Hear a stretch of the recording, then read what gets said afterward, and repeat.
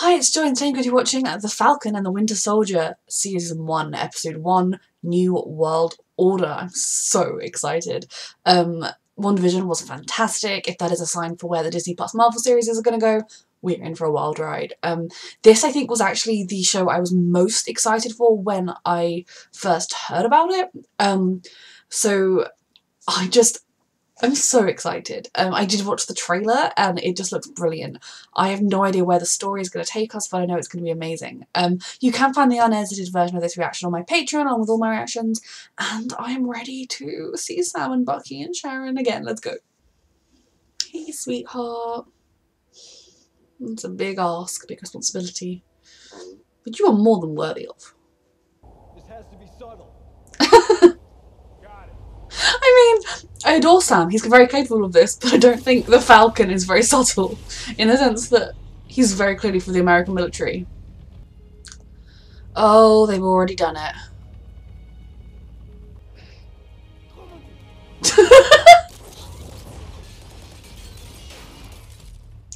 Oh, wonderful. Can anyone else fly this plane?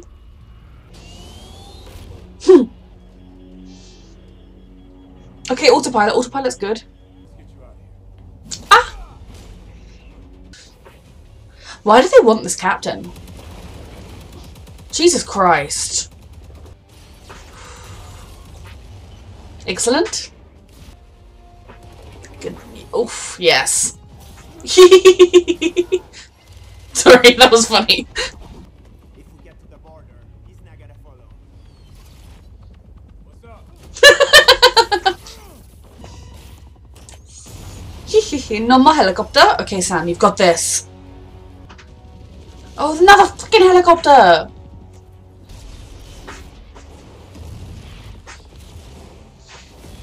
This is insane.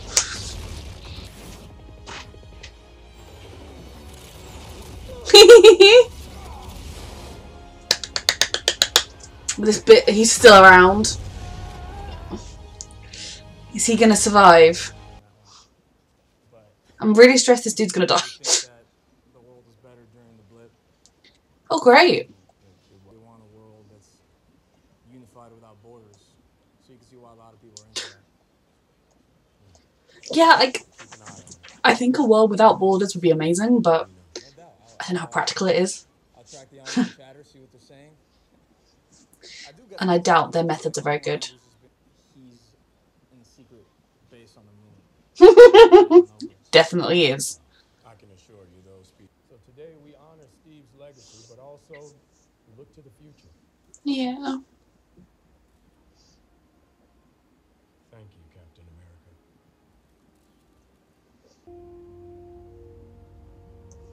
You are worthy of it.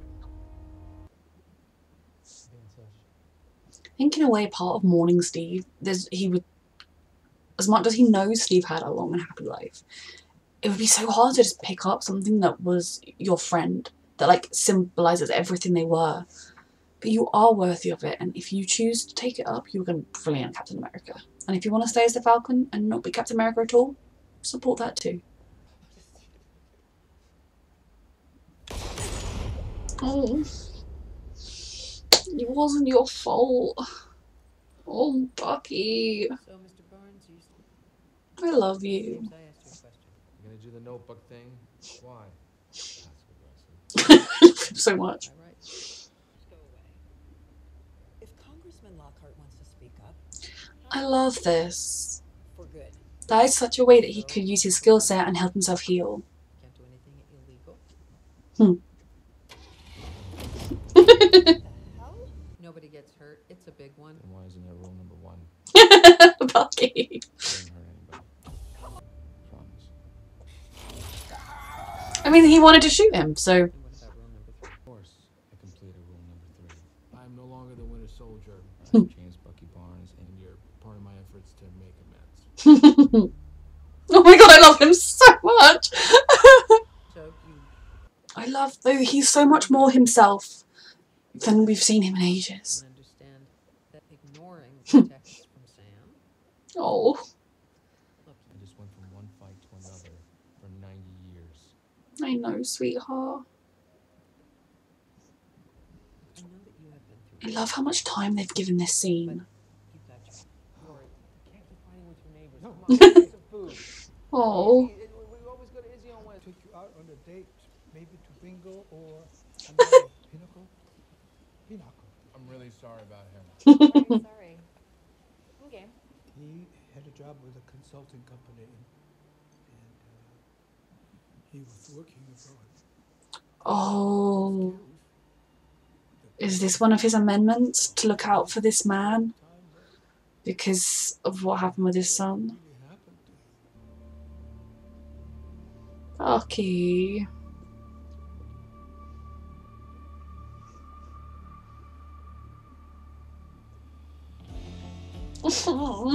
I'm feeling too many feelings already. I love this show already because I love these characters. Gotta marvel at it. Hmm. Being held together by more than you, man. I'm always repping those. It is hard on the people that were left behind in the snap and just the people that are left behind when you're fighting and everything. I love this. We can take a loan and consolidate everything. It'll take down your money. God, after everything he's done, he should not have to worry about money. You think I didn't try the banks? Trust me. If you try and... Yes. Let's get some done. Just don't get your hopes up too much, but try. That is all you can do.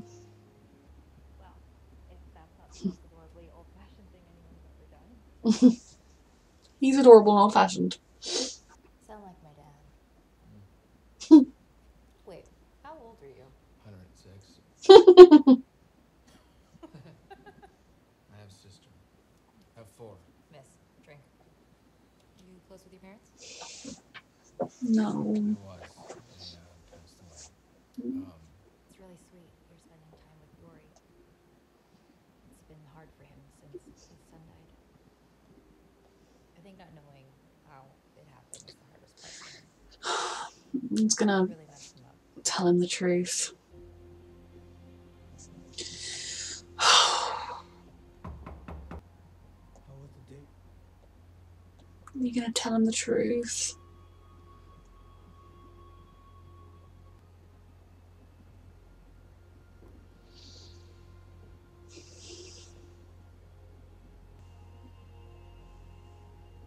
That's something you could talk about with Sam or with your therapist or... And this guy's either going to be a main character or die. Oh, wow.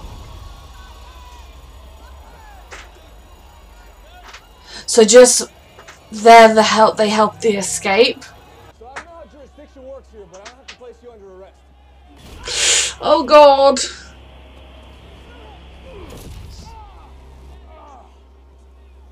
Oh god. I knew it, Falcon. Hmm. Yes. I've been gone. Like Yeah. 2 billion other people. But if you look at our plan, I have government contracts. So that's proof of earnings. And I know for a fact that we qualify for an SBA loan. Under the old terms, sure. Ugh. But with everyone just showing up, well, things tighten up. Funny how things always tighten around us. Whoa, easy there. Look. You had to go off and fight armies and monsters, and I appreciate that. But you don't get to come back here and try to right your wrongs just because you couldn't deal with what was going on. You don't know what happened these last 5 years. Sam. Sometimes it's okay to move on. It's gonna get called away. Or broken orbital. You're lucky that's all you got. Mm-hmm. Why? What are you thinking? Nothing. What are you thinking? Think you could be But I'll circle back to you. Need a real person who embodies America's greatest. What are they doing? You're new Captain America. What? Oh my god. He gave them that shield and they just passed it right on to someone else. Disgusting. Make a new hero if you need one. Sorrel. Sam.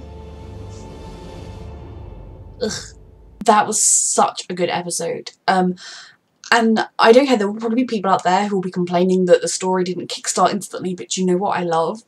I love that we just had an episode to just sit with these characters, to see where they are right now, to kind of get a feel for the way the world is right now. You know, with WandaVision, it was very contained to what was happening in there, in that scenario. We kind of got glimpses of the chaos and everything that was happening in the wider world, but understandably so, it was a very much a contained show.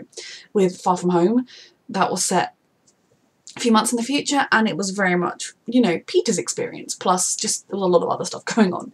So I think this show so far has done a brilliant job of really showing you firsthand the struggles of being someone that came back 5 years later. You know, the bank guy trying to be like, you've had no income for 5 years. Obviously, like, you know, just come out and say, oh, because of the blip, we can't keep giving loans or something. But yeah, so I love that we got to really spend that time learning more about Sam, seeing Bucky now. And I'm so thankful for these shows, even if this is all we ever get of them, because in the movies, there isn't the time to give every single character a layered backstory, to give every single character the time they deserve. And that's what we got with Wanda in WandaVision. We're getting that with Bucky and Sam here. I'm so excited. So I'll start with Sam. I like that we got to see that he still works for the military. He still does, you know, he still, I mean, he saved that guy's life. He did such brilliant work for the military. And yet he is earning such a small, like, yeah, he said, like, we've got government contracts, that's proof of money coming in to try and get the loan. Someone doing what Sam does, with Sam's skill set, that, you know, the things that Sam brings to the table that nobody else could do, should be earning enough to refurbish the boat. You know, even if she kind of has to say to, well, like, you know, I've got enough in the meantime to make do, and then we could, you know, it's ridiculous that, you know, bankers and people that sit in offices as CEOs can earn millions, and then people that do really important work in the real world as well as in Marvel don't get enough to get by on. It's ridiculous. But I loved seeing Sam's family. You know, we know a little bit about Sam. We know obviously that he was a veteran, or at least he's kind of still active now, but that he was in the Falcon program. We knew his friendship with Steve. You know, there's a lot about Sam that we know and love. But to see his sister, to see his nephews, to sort of, again with Sam, you know, Monica, her mother died while she was away, and that is horrific. For Sam, he's missed 5 years of his nephew's lives. There are just so many different facets to this, and his sister was left, you know, their parents were dead. She's a widow, sorry, and just left with nothing and struggling to get by. And it's just, I think it's so fascinating to think of the world, because obviously the way they talk about all the chaos of everyone coming back, it's all chaos now. I guess, in a way, 5 years is probably around the time that people would have been starting to get a grip on the original chaos, starting to get a grip on, like, how to cope with half the population, and suddenly it's back. So I think while it is definitely a good thing, while it's definitely still a win, it's gonna take a period of time and adjustment to get through it. And as with all great crises, the governments don't really care about the little people, for all that they say. We can see it in the COVID pandemic, we can see it everywhere. So finding out about Sam and his parents and the boat that they grew up on, that boat is so important to them. It has been their business and livelihood, and it is now not profitable anymore. That's such a horrible thing to face, something that was so intrinsically part of your life and your family. And his sister, oh, I can't remember her name, I'm so sorry, she has had to kind of come to terms with losing it, with giving it up, with selling it and making a little bit of money and then finding another way to live.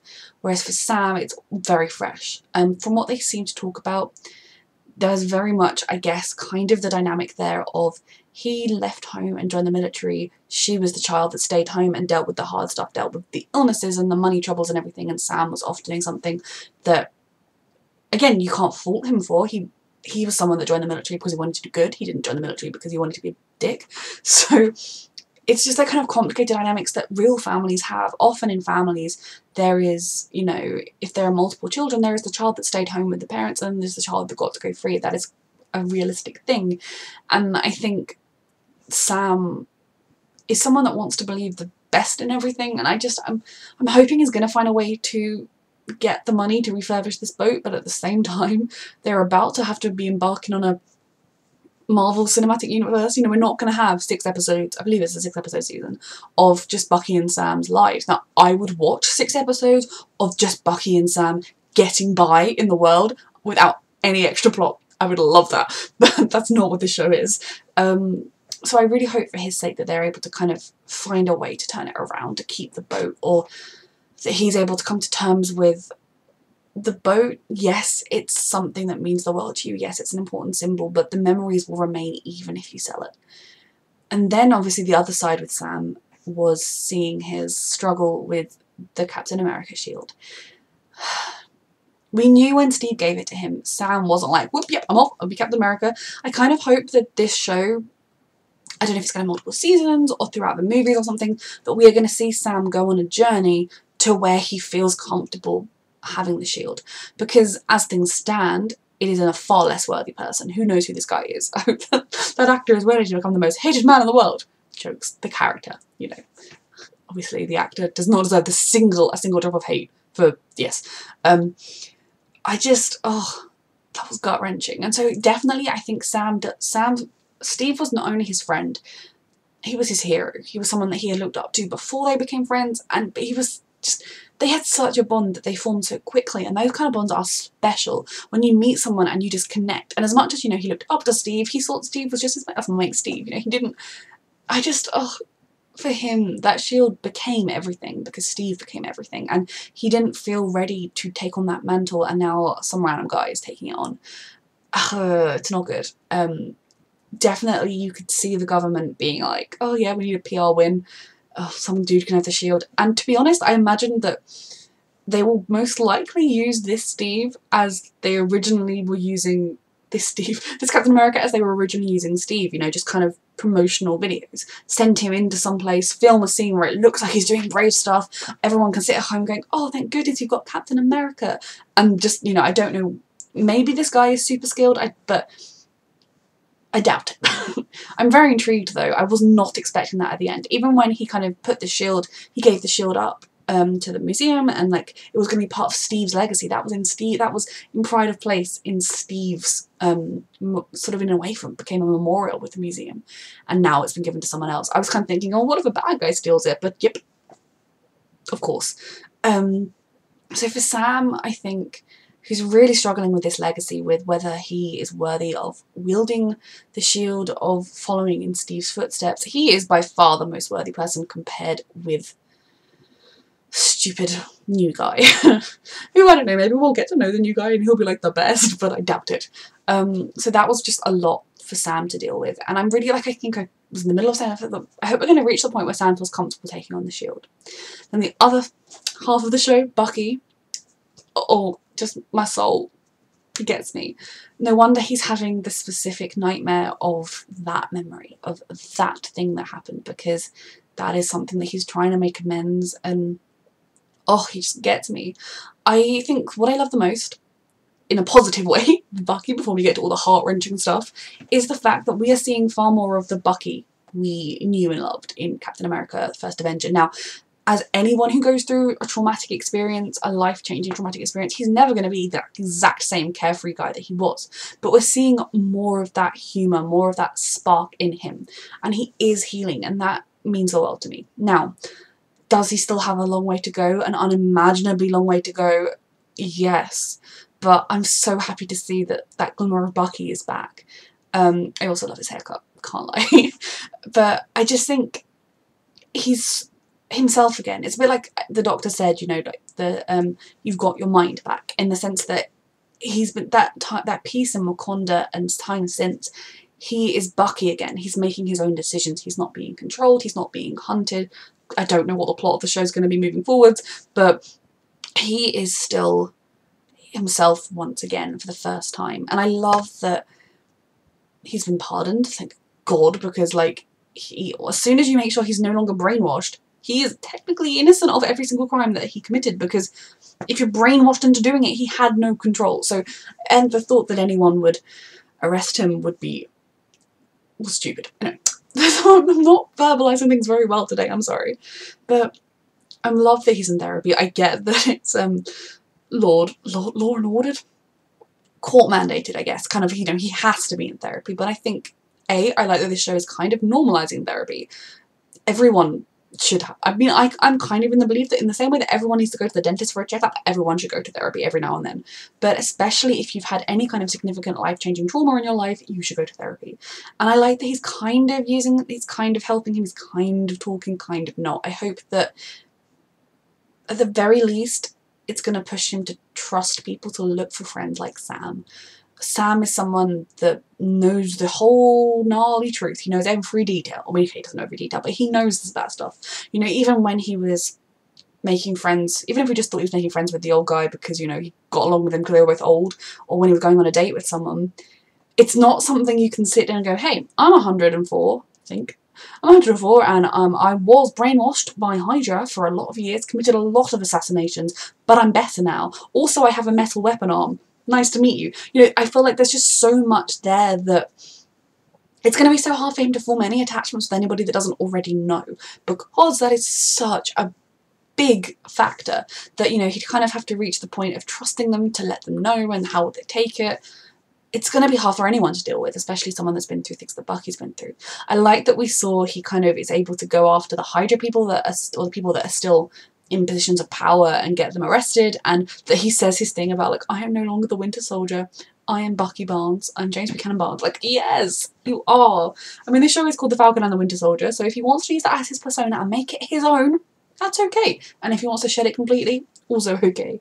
And it is one of those things that is just, from the point of view of anybody whose loved ones he killed, I can understand struggling to see the difference between Bucky and brainwashed person. But I think a good person with enough time away from it, you would be able to understand that he is not the person who did those things. That if someone were to brainwash you, any one of us could be brainwashed into killing people. So I want him to be happy. It's the middle of the Marvel Cinematic Universe, no one's ever happy. Hopefully if he can find Sam and they can kind of have their band. I mean, Sam's been texting him, which I adore, but if they can kind of get their friendship back, that can be someone that they've both lost a best friend figure. They've both lost that one person in their lives they depended on in that way, that they can be that for each other. And I kind of like the laws, nothing illegal. And he was like, look, I just did some stuff that was a little bit illegal. And then no one was hurt. You know, I went over to go and give him a message and someone tried to shoot me, so I had to hurt them. I loved that kind of scene because he didn't do anything that bad. You know, that guy will be fine. And he did try to shoot him. The car just scared her a bit. She deserved to be scared of it. And then he finally got to say his mantra. And obviously the people he wants to make amends to, people that he hurt, that is the side of the coin that just rips your heart out, stomps all over it. The fact that that old man who he's befriended, he's looking out for, they have lunch regularly. Oh, it just must be destroying him inside, and no wonder he's having that nightmare. He needs to talk about this with his therapist, because she will be able to talk to him about whether he feels it's enough to just be a supportive presence in that man's life, so he's not alone. Whether he feels like that will be enough in terms of making amends, because if he tells him the truth and the guy slams the door in his face and is now alone and knows that this man he's had a connection with was the man that killed his son, you know, maybe it could put him in a worse off state. Or, as I think he feels the need to do, tell him the truth, put his mind, give him closure in the sense that he knows what happened. And, oh, it's so sad. It's sad enough to think of, like, the good people potentially that Bucky had to kill, but the people that were just collateral damage is almost worse. And I feel like Bucky has made, you know, he has a real friendship with this man. He cares about him. And he's building up a little life for himself that is going to be shattered the minute he tells the truth. I don't know that he has a future with the nice lady he went on a date with, but, you know, she was cool. I liked her. So yeah, Bucky's destroying me. His face when he had to go and talk. And, you know, he went there. He wanted to tell him the truth. He wanted to finally let him know what happened to his son. But this is the one that he most especially needs to talk about with his therapist, or with Sam, or with me, because I think that is the sort of burden no one should have to deal with alone. You know, he still feels guilt over what he did, which is what shows you he's a good person, because he was brainwashed. It wasn't him. I'm very emotional. So yeah, my heart is broken. Look, my heart is shattered into pieces all over again for Bucky. For Sam, I'm very sad because the things he has done, the good he has done in this world, and his family still have to struggle to get by, is wrong. I need them to team up soon.